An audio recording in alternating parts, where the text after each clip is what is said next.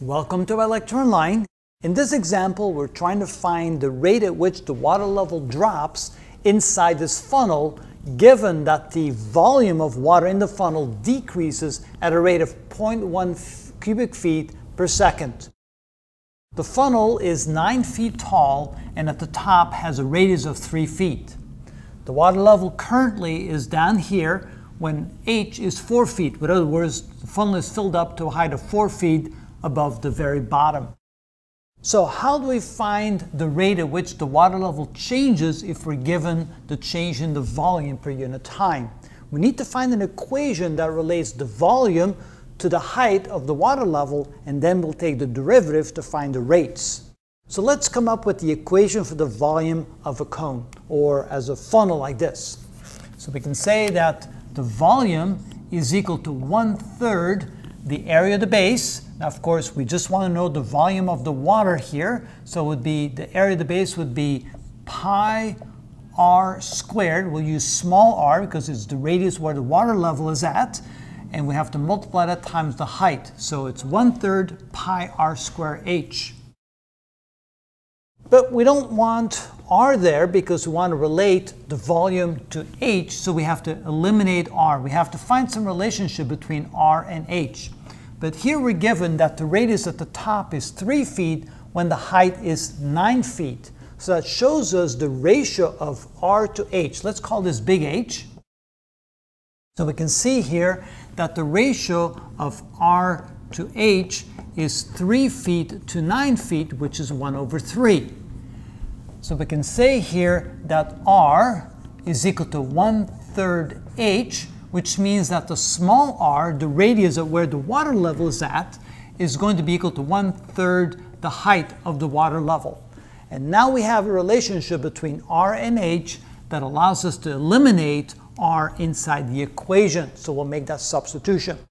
So when we make the substitution, the volume of the water is equal to 1/3 pi times 1/3 h quantity squared times h. Simplifying that equation, this becomes 1/9 times 1/3, or 1/27 pi h cubed.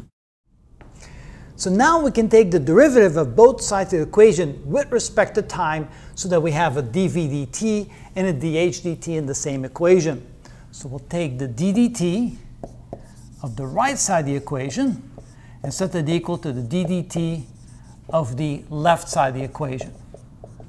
When we do so, we get dv dt is equal to, well, when we differentiate h cubed, we get 3h squared, so that gives us 3/27 pi h squared times dh dt.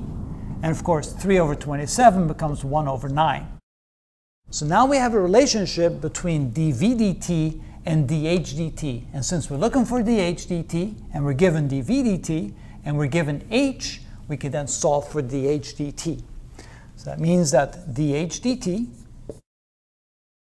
is equal to dv dt times. So now notice we have a pi h squared that will go to the denominator.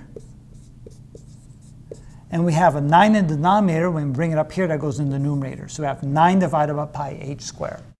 And now all we have to do is plug in the values. This equals a minus 0.1 cubic feet per second.